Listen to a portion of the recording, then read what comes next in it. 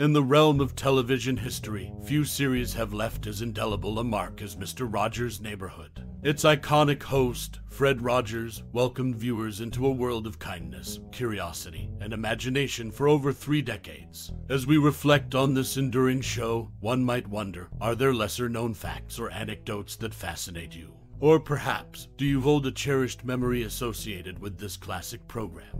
Now, let's delve into some random and intriguing tidbits about the show. Did you know that Fred Rogers composed nearly all the music for the series himself? This multi-talented host wasn't just a comforting presence. He was the creative force behind much of the show's musical charm. Another interesting fact lies in the simplicity of the set. The deliberate low-budget aesthetics aimed to make children feel at home, and it worked brilliantly. Considering these insights, do you find yourself surprised or intrigued by these behind-the-scenes glimpses into the making of Mr. Rogers' Neighborhood? Perhaps it triggers a cherished memory or personal experience related to the show. We would love to hear your stories and memories in the comments below. In a world that often rushes by, Mr. Rogers' Neighborhood stands as a timeless beacon of warmth and understanding. Join the conversation and share your thoughts. Mr. Rogers' Neighborhood, a beloved television series that premiered in the late 1960s, was the brainchild of Fred Rogers, a gentle and empathetic host who sought to create a nurturing space for children. Originating as a local program in Pittsburgh before expanding nationally, the show featured iconic characters like the soft-spoken Daniel Striped Tiger and the friendly puppet X the Owl. The heart of the series lay in its unique format, blending Rogers' genuine conversations with the audience, imaginative puppetry, and visits to the neighborhood of make-believe. Rogers' deliberate pace and thoughtful approach distinguished the show as he addressed essential themes such as kindness, self-worth, and understanding emotions. The deliberate simplicity of the set, coupled with Rogers' iconic cardigan and sneakers, became synonymous with the program's warm and comforting atmosphere. Over its enduring run, Mr. Rogers' Neighborhood left an indelible mark on popular culture, influencing generations with its emphasis on empathy and inclusivity. The show's impact extended beyond the screen, as Fred Rogers' advocacy for early childhood education and his unwavering commitment to fostering a sense of community resonated with viewers. Mr. Rogers' Neighborhood remains a timeless example of the transformative power of children's programming, offering enduring lessons that continue to echo in the hearts of those who experienced the neighborhood's tender embrace.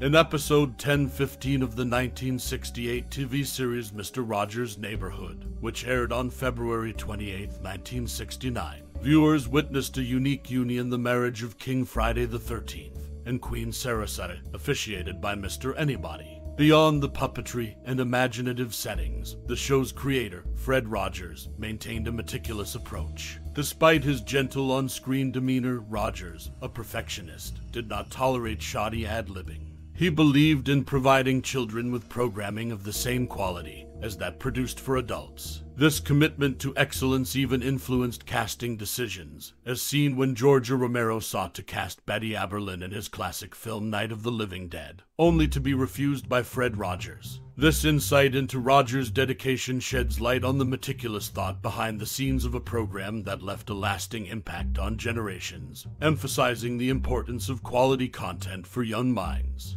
Fred Rogers' commitment to creating a quality children's program extended beyond the screen. In an era marked by societal attitudes, one notable aspect involved François Clemmons, a member of the cast who had to conceal his homosexuality due to the prevailing norms. Despite the threat of being ousted if his orientation surfaced, Clemmons later shared that Fred Rogers evolved to embrace and tolerate his true self. Family bonds were also woven into the fabric of the show. Fred Rogers' sons and grandson made appearances, with Jim Rogers joining in episode 1202 in 1972, and both Jim and his son Alex featuring in Fathers and Music, episode 1623, aired on August 1, 1990. This personal touch added a unique dimension to the program, illustrating Rogers' dedication to creating a meaningful and inclusive experience for young viewers. Interestingly, when Fred Rogers chose to conclude new episodes in 2001, there was no explicit mention or hint within the show itself. The decision was rooted in the belief that most viewers would naturally outgrow the program before realizing that only reruns were being aired. This strategic choice, aligned with Rogers' thoughtful approach, reflected a desire to maintain the enduring impact of the neighborhood. Fred Rogers' meticulous dedication to quality, acceptance of diversity, and the infusion of personal connections into the show exemplify the depth and thoughtfulness that characterized the 1968 TV series. The legacy of Mr. Rogers' Neighborhood continues to resonate, leaving an indelible mark on the hearts of those who experienced its timeless lessons.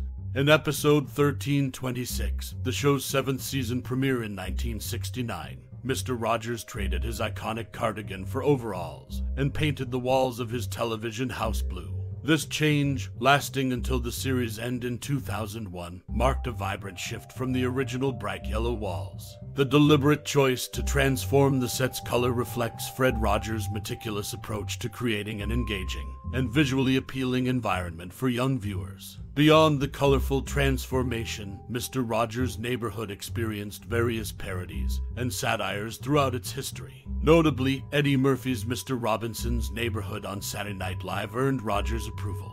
His measured response to parodies demonstrated his appreciation for those that understood and respected the essence of the show, adding a layer of pop culture recognition to the series. Additionally, the inclusion of François Clemmons in the cast exemplifies the show's commitment to diversity. Hired after Rogers heard him perform in a church gospel performance, Clemmons became one of the first black individuals to regularly appear on a children's TV series. Overcoming initial reluctance, Clemmons' portrayal of a police officer became a powerful platform to teach young viewers about trust and respect for law enforcement. These nuanced aspects, from the change in set design to the show's cultural impact and commitment to diversity, showcase the depth and thoughtfulness embedded in Mr. Rogers' Neighborhood. The series, with its enduring legacy, goes beyond the screen, leaving a lasting impression on generations.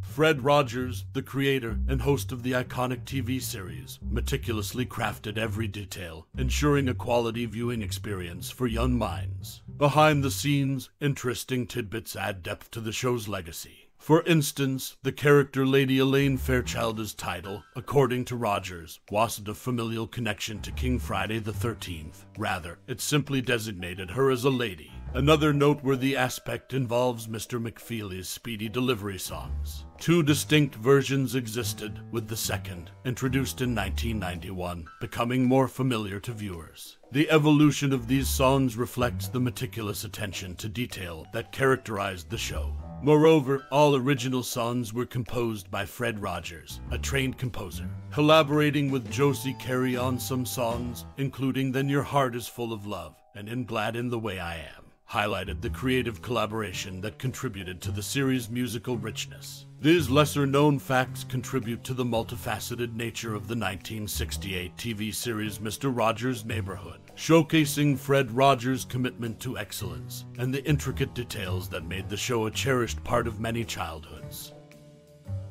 As we bid adieu to the realm of Mr. Rogers' Neighborhood, let the echoes of that familiar trolley bell linger in the corridors of your memories. Whether you were a wide-eyed child learning the ABCs or a contemplative soul seeking solace in the gentle wisdom of Fred Rogers, this timeless series has woven itself into the tapestry of our lives. As we stroll down the neighborhood of nostalgia, take a moment to reflect on the tender lessons, the puppetry magic, and the soothing cadence of Mr. Rogers' voice that stirred something deep within.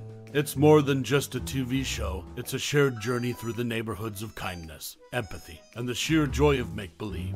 Now, let's turn the spotlight to you, dear friend. What moments resonate in your heart? Was it the affirming messages, the cozy cardigans, or the enchanting land of make-believe that sparked a flicker of warmth in your soul? Share your cherished memories and reflections, for in doing so, you become a storyteller in this grand, communal narrative. In a world that often races forward, Mr. Rogers' Neighborhood stands as a timeless haven, a place where sincerity met simplicity. Your thoughts, your experiences, add depth to this collective tale. So, as we part ways, take a moment to pen down your musings and share them with kindred spirits who, like you, found a friend in the quietude of the neighborhood. Thank you for ambling down memory lane with us. Your stories enrich the legacy of Mr. Rogers' Neighborhood, making it a perpetual home for the heart. Until we meet again, be kind, be curious, and keep the spirit of the neighborhood alive in your own unique way.